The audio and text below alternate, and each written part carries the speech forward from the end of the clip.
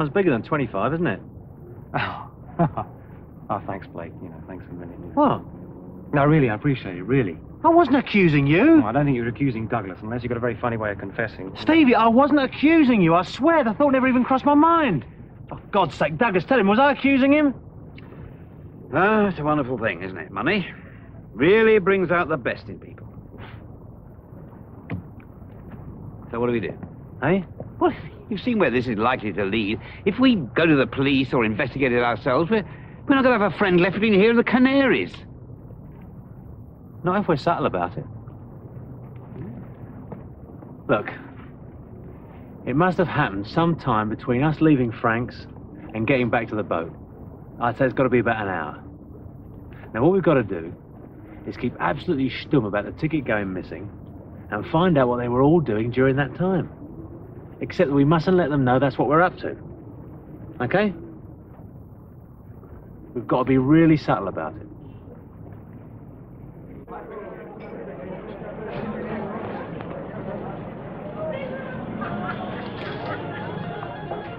Hello, Delgado. I didn't know this was one of your eating places. I'm here nearly every morning. Really? I must have heard you talking about it. Anyway, I thought I'd give it a try. May I? Please. Shame you couldn't stay on last night. Missed a really great meal at Mario's. Yes, it was a pity. Yeah. Anyway, business before pleasure, right? Absolutely. Anything interesting? Don't mind me asking. I'm really interested in your line of work. And Blake, he never wants to talk about it. I think he believes most of it will be over my head. No, nothing interesting.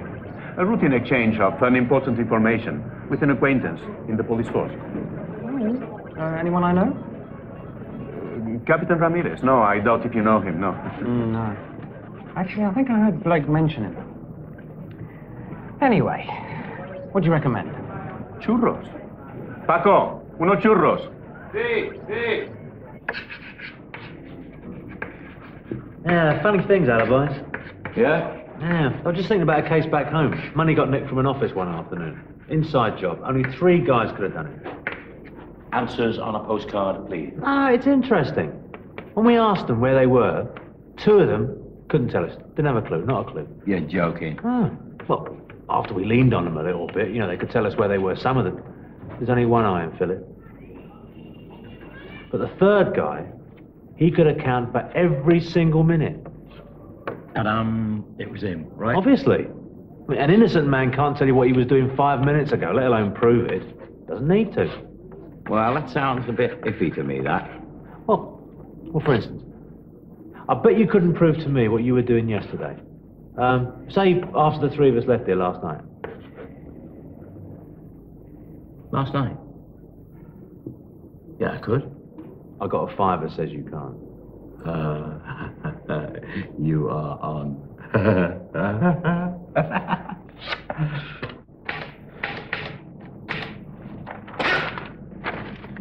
Everything all right, is it? I mean, here at the paper. What? Well, I was hearing, I heard things were a bit tight. Who said that? Oh, Yes, well, things are fairly tight, Douglas. They always are. But I suppose they're no worse than usual. well, that's good then. That's very good. Look, what is it, Douglas? I'm a bit busy. Oh, yes, I'm sure you are. Sure. I mean, we were always busy, aren't you? You know, take last night, for instance. Having to rush away from the party like that. I mean, it was very professional. We all said how much we admired you. What? Anything interesting, was it?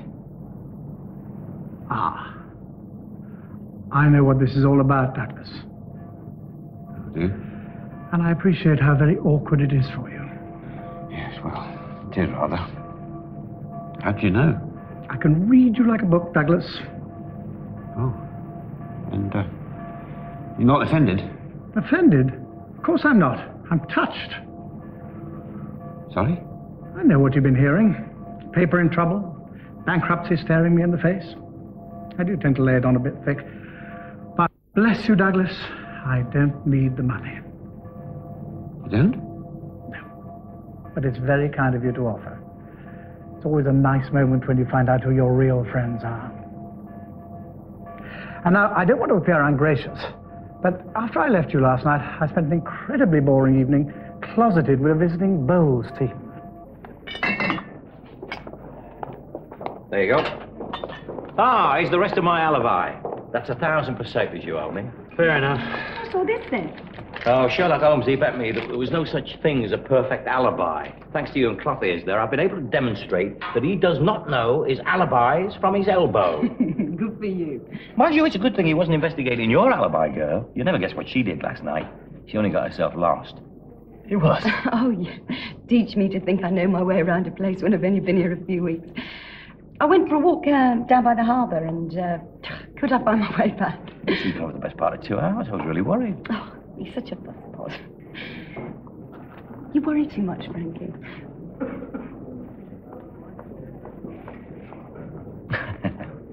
So, Henley Dodd's out because of the bowls match. Frank's out because of Clothiers and Molly. Delgado, if the copper checks out. Captain Ramirez, yeah. I haven't been able to find him yet. Well, you didn't tell me it was Ramirez. Why does it matter? Well, the reason you haven't been able to find him yet is that he's in Madrid. Bastard. Well, that's it then. Well, not necessarily. We don't want to go jumping to conclusions. I think we should still tail all three of them. You take Delgado, Douglas can have Molly. I'll keep my eyes on Metcalf, okay? And what about Linda? Look, never mind about Linda. I'll take care of Linda.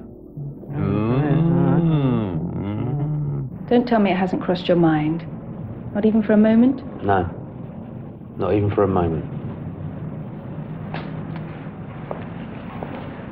That's very unprofessional of you. Oh, Linda, bugger professional. When was the last time I was a professional? Blake. No, I mean it.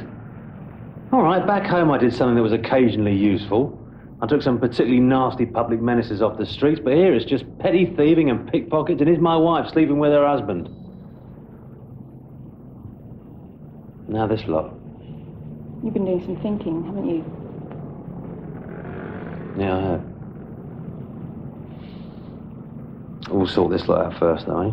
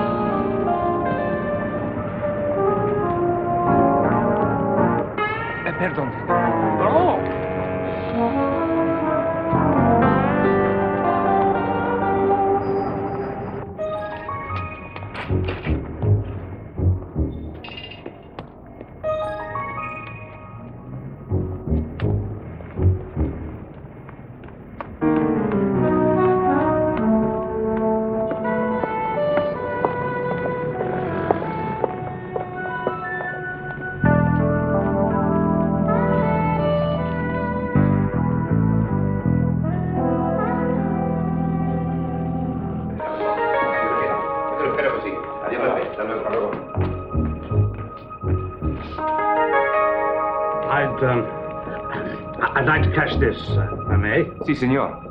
42, 43, sí.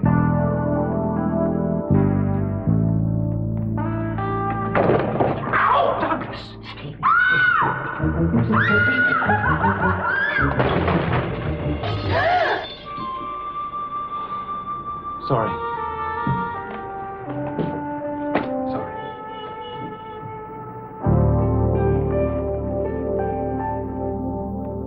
I know.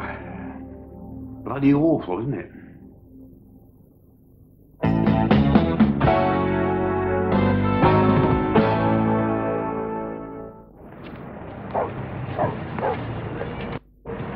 Just collected your winnings, have you, Metcalf? I knew it. I knew I'd never get away with it. Look, Blake, I mean, there's no need to tell anyone about this, is there? Oh, I beg your pardon? Well, I know, you know, after what I said to you the other day, but I mean, couldn't this just, you know, be our little secret? Our little secret? You're not by any chance harbouring some quaint notion about pleading insanity, are you? All right.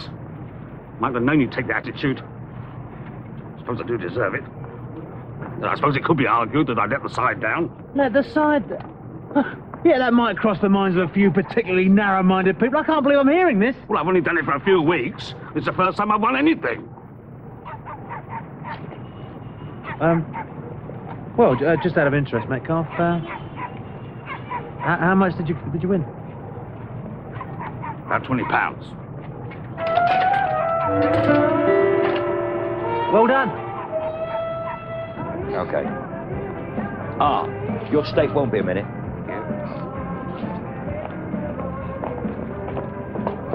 Sweetheart, you have a nice afternoon. Oh, yes, very nice. You're right, looking a bit peaky.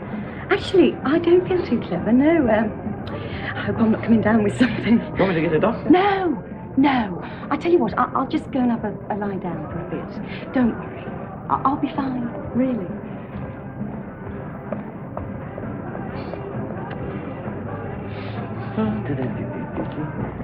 What the hell are we going to do? Why, oh, bloody why did we have to find out? We didn't have to find out. So, why don't we just carry on as though we never did find out? You mean keep quiet about it? And go and drink with Frank day after day while he goes on and on about Molly and how warm she is and lovely and generous and all the time she's making a fool of him behind his back? Is that what friends do? I don't know, Dallas. So what, you think we should tell him? Is that what friends do? Break his heart. Next time I'm coming back as a hermaphrodite.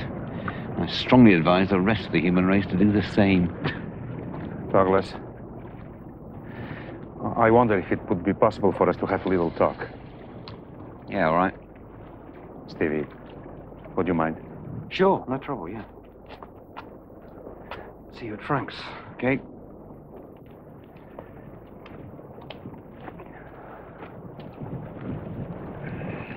I expect you are displeased with me. Displeased? Bloody hell, Delgado. How many unattached women would you say there are in Marbella? Oh, yes, I know, but they are not Molly. Oh, please. Oh, no, you don't understand. Let me explain. You think I have a really nice life, don't you, Douglas? A rather nice job. Making a reasonable amount of money, my daughter safely married, plenty of, as you say, unattached women, no worries, no problems. My life is empty, Douglas. Delgado. Oh, no, my life is empty. And Molly sees that. She understands that. She sees the emptiness and wants to fill it. She almost needs to fill it. Yes, that's all very well, Delgado, but she is Frank's wife. No, she's not. Well, yes, but in name only. Even so. She are not sharing a bed, you know.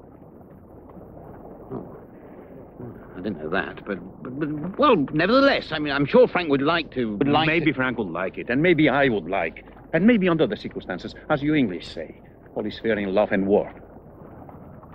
What? You're not saying you're in love with her? I don't know what you mean by love, Douglas. All I'm saying is that, for the moment, she has given to me a sense of purpose that hasn't been there for a long time. She has breathed new life into me. She goes away, you know.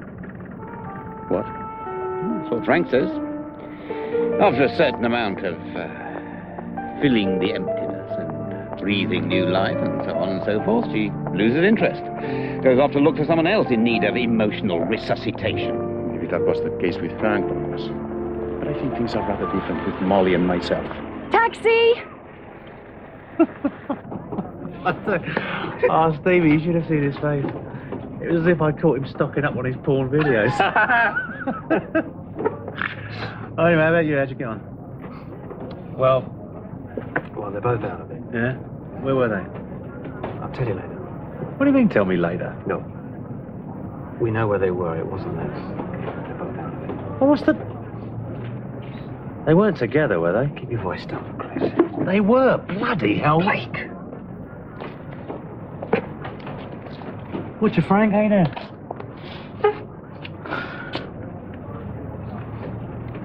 She's gone. Eh? She's gone. I wanted to see if she was all right, and I just found this. No.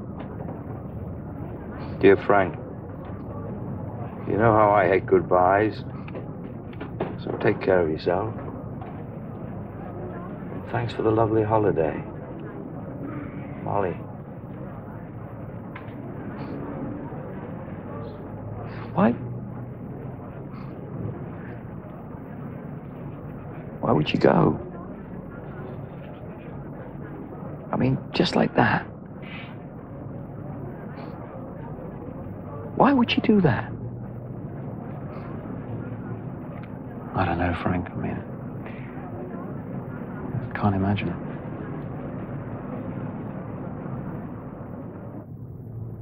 it. It must have been her.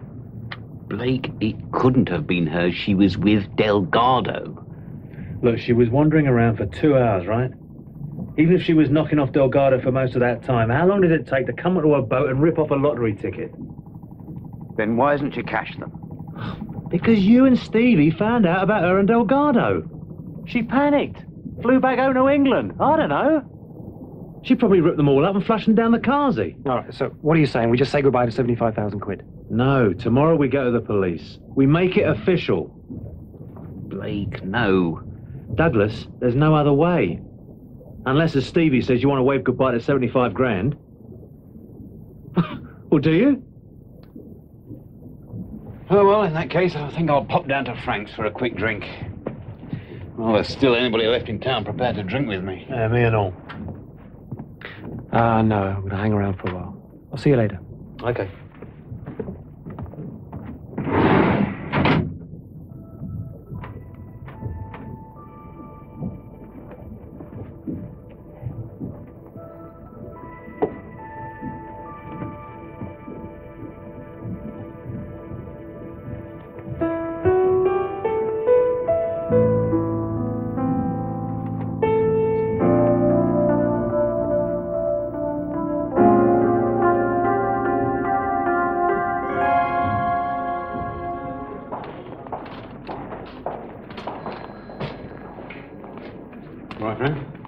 Hi. Yeah. Oh, what do you mean, Molly? Oh, yeah.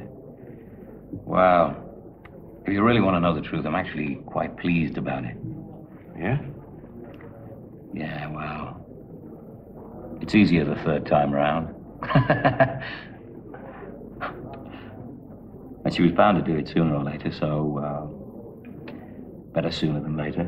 Otherwise, I might have started getting emotionally involved again, you know what I mean? Yeah, I suppose you're right. Whereas, this way, well, sure, I'll miss her, but,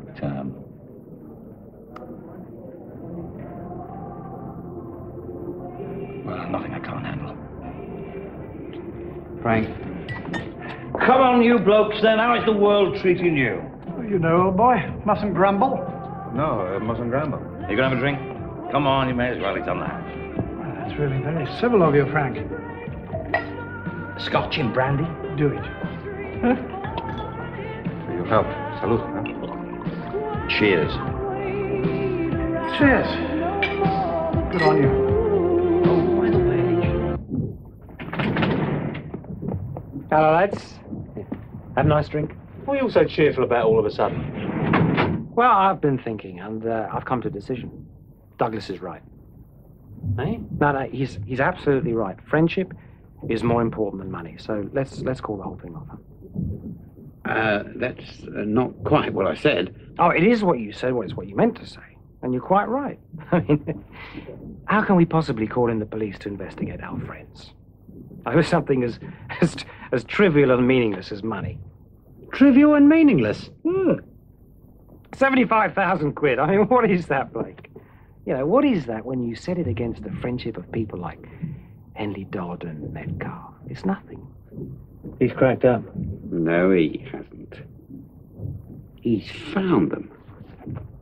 You have, haven't you? You found the tickets. You found the tickets? How could I possibly have done that, Douglas? Stevie?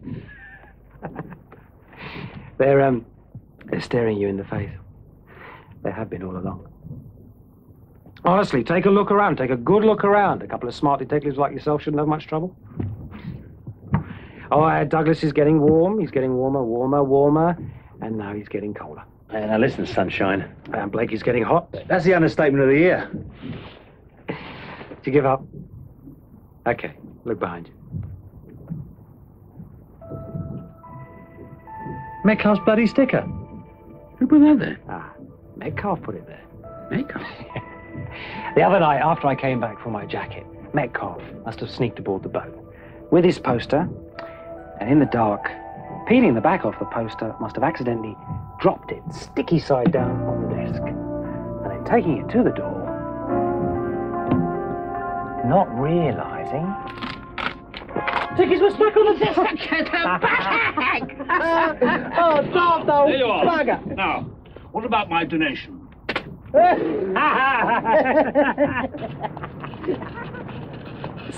what are you going to do with your share of the winnings, Douglas? I don't know. I haven't really thought. I haven't sunk in yet. What are you going to do? Well, the first thing I'm definitely going to do is spend 2 weeks in the Lake District. What's in the Lake District? Me. Only for a fortnight, until I pack up my rusty stethoscope and march back to the crumbling wards.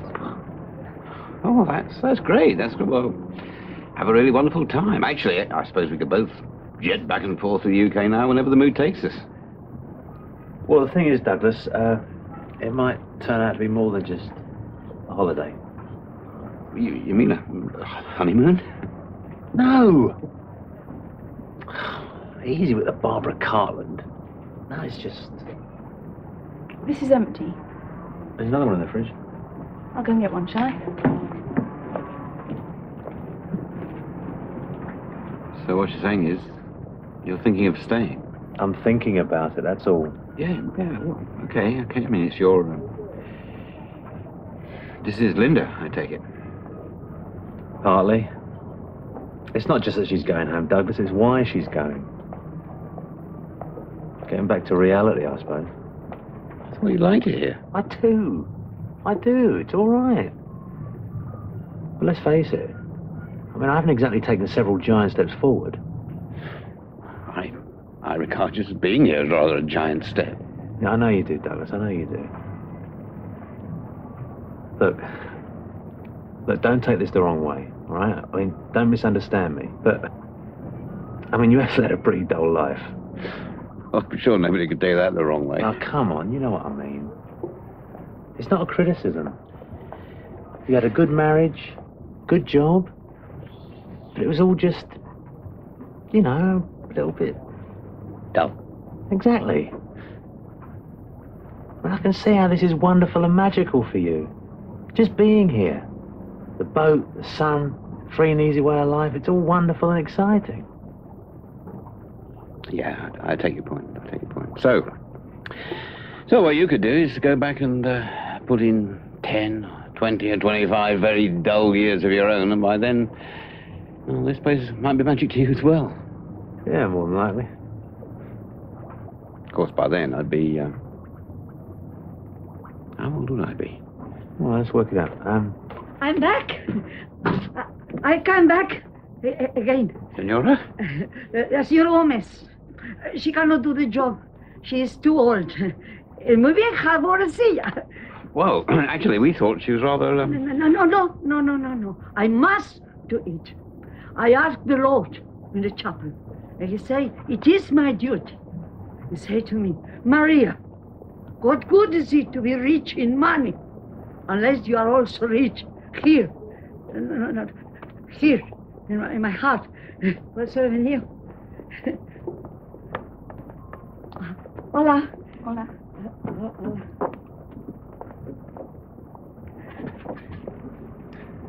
She spent it all. Toy boys, crack, tragic story. Well, I found it. But I'm damned if I can open it. I wouldn't hold it like that. Give it to Douglas. He knows what to do with it. Right. Here we go. Oh! Okay.